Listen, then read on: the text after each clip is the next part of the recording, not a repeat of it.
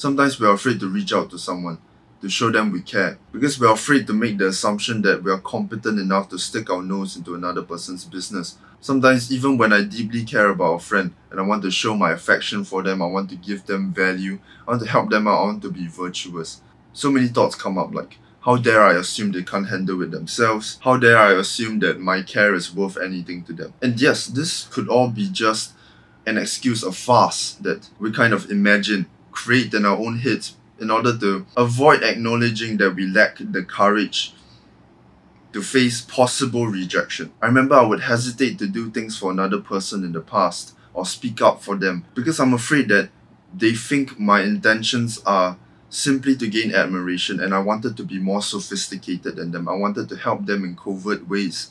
I didn't want to overtly express my care for someone. And largely, I think the fear was finding out that my care and my assistance is not much of value and they don't see it as so. And I find out some way they think of me that I don't want to know. Besides that, we're also very afraid to burden other people with our problems. Right? When we're going through something painful or we feel terrible but we don't have a valid reason for it.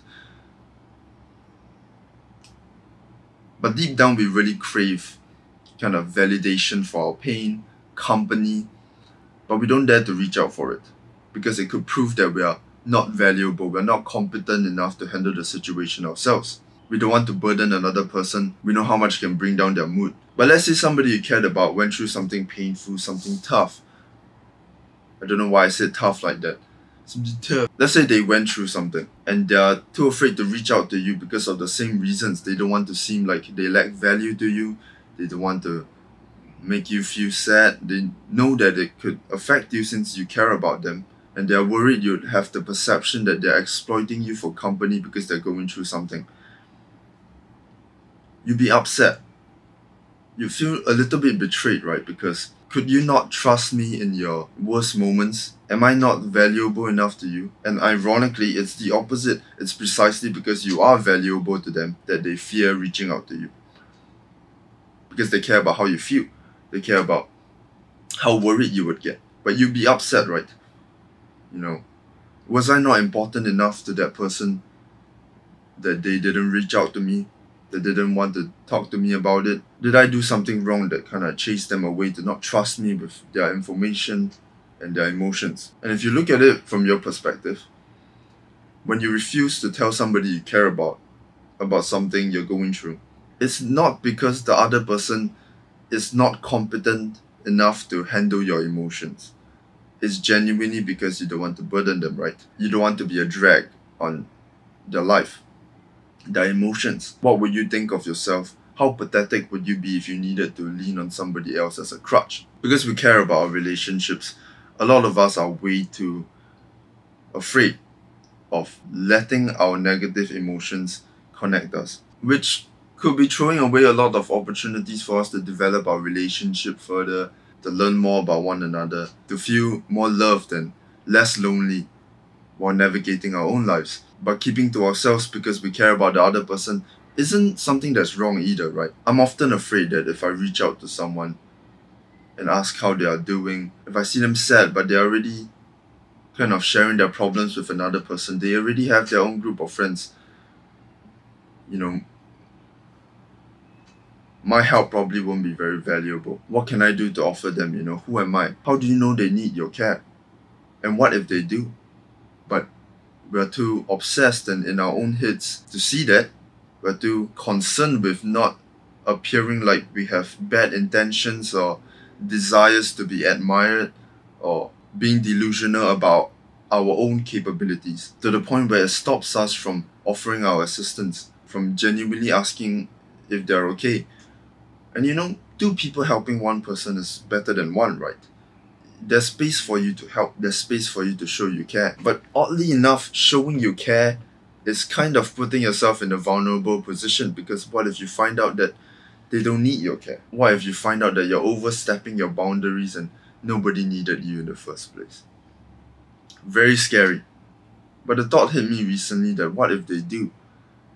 You know, we're so stuck in our own heads that we forget to think that they could actually need our care.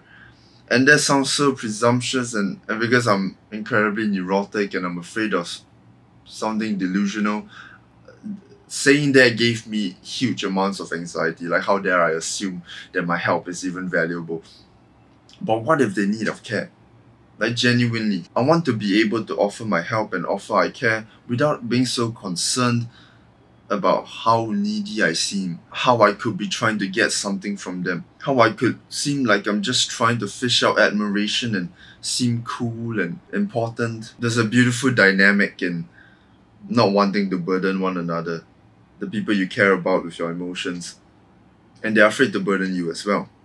Absolutely beautiful. And there are no absolutes to life. I'm not saying that you always have to ask for help or always have to show you care in whatever way possible, like a monkey begging for food, right? It's just something that I think we should try to lean more towards, because generally, being a little selfish, being willing to make the sacrifice of being seen as delusional or self-important, egocentric, for being too polite or offering too much assistance, like you're trying to get something from them. I think that leaning more towards your wishes in interpersonal relationships, being slightly more willing to burden the other person with your emotions and call them when you need them, might actually make them feel more important to you, might actually make them feel useful.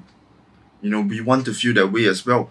We want our friends to call us, we want everyone to be able to open up to us and ask us for assistance. We want to be reliable like that. It proves we are useful, right? So I think we might have to have that unconditional, blind, egocentric confidence that we can do that.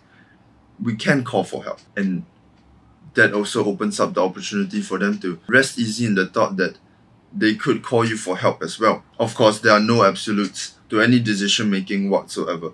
You know, we make decisions based on the decision making framework we've been developing since we are young. I'm gonna add unconditional confidence that I can burden the other person a little bit to my decision making framework within interpersonal relationships, because I genuinely believe that that could help me build better, stronger, and way more beautiful connections, and way more story and lore.